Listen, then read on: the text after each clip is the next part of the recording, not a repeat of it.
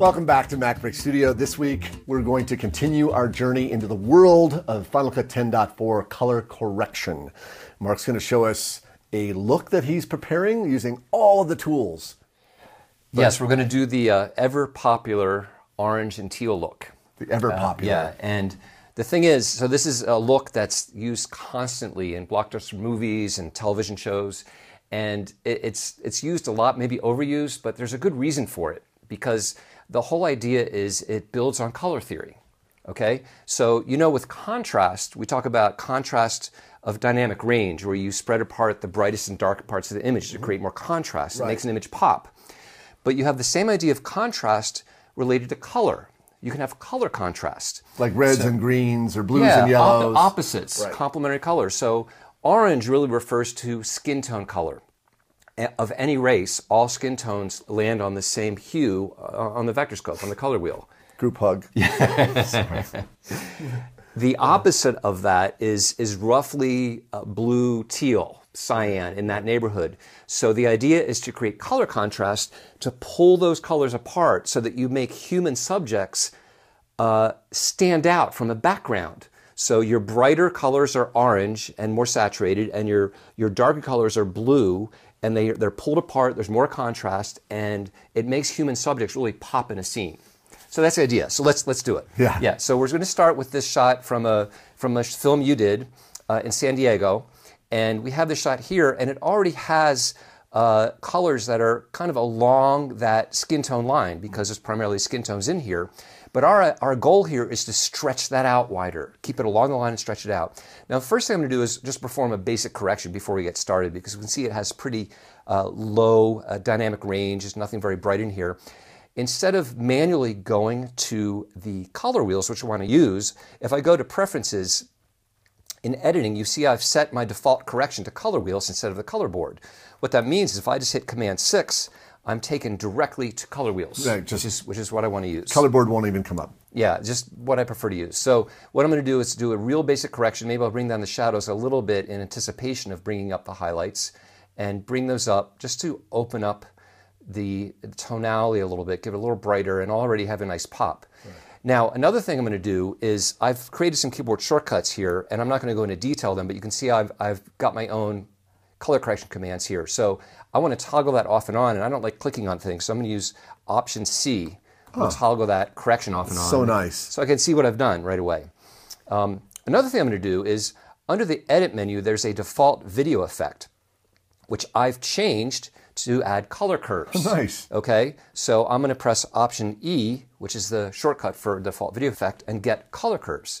So now that I have my basic correction in place, I want to attack trying to pull some blues into the shadows and some reds into the highlights. So one way to do that, and there's many ways to do this, by the way, is I'm just going to pull down on the red curve to kind of introduce some of the opposite of red into the shadow areas and pull up in the highlight areas. Yeah. And if you notice the vector scope, if I toggle this off and on right now, I'm toggling just this correction off and on, see how the vector scope has expanded. Yeah. Okay, and so we're introducing more color contrast by doing that. So she's got some more punch in her face, the background's a little bluer, and it creates kind of a nice look right there. So Option-C will toggle just that correction. I've added another keyboard shortcut to toggle all my corrections, which is Control-Option-Command-C. I just hold all those modifiers down. In fact, to see that, Option-Command-4 will go back to the video inspector, and then if I hold down Option-Command-Control-C, we can see I'm toggling them both on and off. Wow, these keyboard shortcuts are key to working quickly. They really are. So I'm just going to Command-6 to get back in here. And from here, I'm going to add a hue saturation curve. So I'm adding keyboard shortcuts for that. So I'm going to add that manually. You used them all up. I did. I used them all up.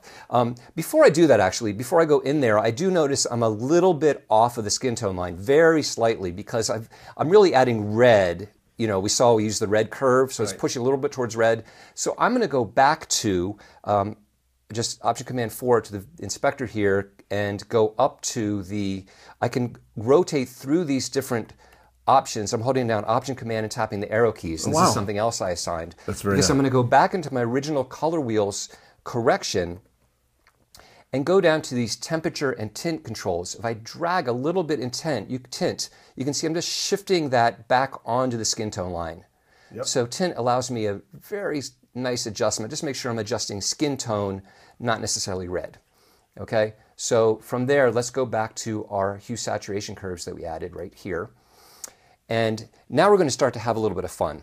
So first thing is, this water is... You're right, I'm not having any fun. Up to this point, no fun. Just kidding. I'm enjoying this. No, this is great. So the water's pretty cyan, and it's a little fake looking. So what I'd like to do is, I'm going to sample in hue versus hue the water, and I'll pull that. I don't know which direction to pull it in. I can drag. I can also just use the up and down arrow keys to move that, and I'll make it a little bluer so it looks a little bit more natural. From there, I want to play around with saturation a little bit. So I'm going to bump up the saturation just of the skin tone. So I'll use the sampler for hue versus saturation. I'll sample the skin tones and try out. Again, I'll use the arrow key just to pop those up a little bit. I don't want to go too far, but I can get some nice saturation there. And maybe while I'm at it, because the water is a completely different area, I could sample the water here and maybe pop that a little bit too, give that a little more saturation. Or if I don't want to get too much attention to it, I could pull it down. If I really want to focus on the talent and not bring too much attention to the water, maybe bring it down a little bit. Great. Okay. Yeah. From there, I want to think a little bit about luminance. So the skin's pretty bright here, so I'm going to go to the hue versus luma curve. And by the way, let me do something. I'm going to double click the top of the inspector so we can see the entire thing. There's 6 curves here. These first 3 all have to do with hue. I'm changing the thing on the right. So the way I think about these, you're always changing the thing on the right. So I'm selecting a hue, but I'm changing its hue, I'm changing its saturation, and now I want to change the brightness or the luma of that hue.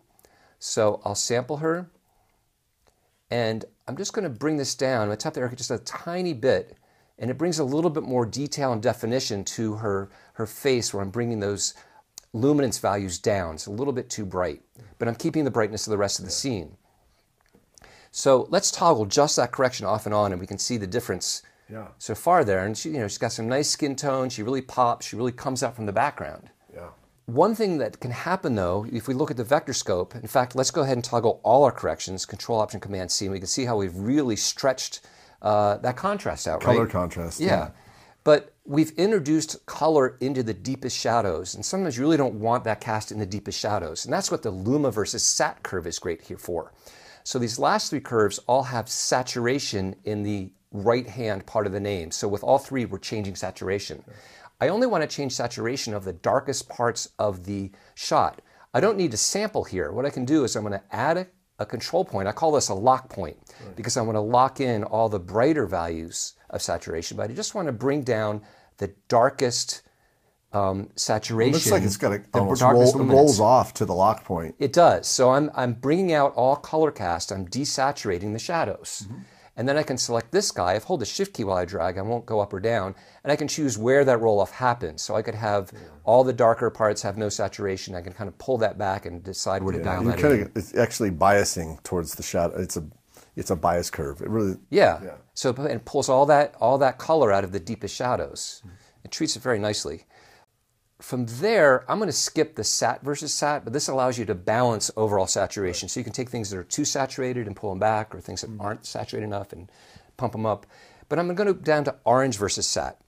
And this is kind of cool because you can do additional tweaking to skin tone here. And you might think, well, wait, I already did skin tone in hue versus sat.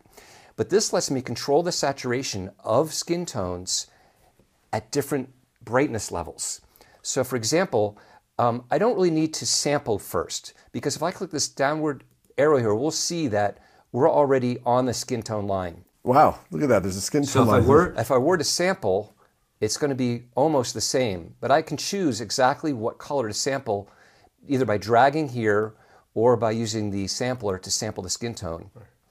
Then I can choose, well, I want the midtones, just the midtones of that particular color to get a little bit more saturated. And maybe I'll bring down the darkest parts of that a little bit. So I have very fine-tuned control just on skin tones, where I can take the brightest parts and adjust the saturation, the midtones and adjust the saturation.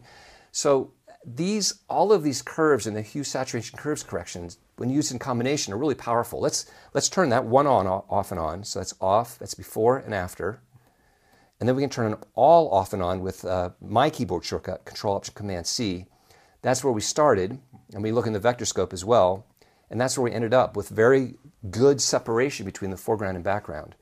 That looks amazing. It really does. And the fact that you were able to just go through those curves like one after the other to build this composite effect without actually even using nodes. And yeah, and then if you want to make adjustments, if I used a keyboard shortcut to move through the corrections, Option, Command, and left and right arrow will allow you to quickly switch through, because you might decide, oh, I want to go back to my original correction and just bring those shadows down a little bit more. So you can quickly toggle through these corrections and work on them to tweak them to get them to look just the way you want. So wow. I absolutely love the color correction tools in 10.4. I get that. I get your enthusiasm for these curves. Very fun. Yeah, it's excellent. So you want to check out Mark's advanced color grading tutorial. Again, he's scratching the surface so much more ground he covers. And you really can get the image looking pretty much the way you want it. Very, very little need to actually jump out into another app anymore with these tools. So check us out on our usual social media channels, and look forward to the next version where you're showing us something else about color grading in Final Cut 10.4. So we'll see you next time.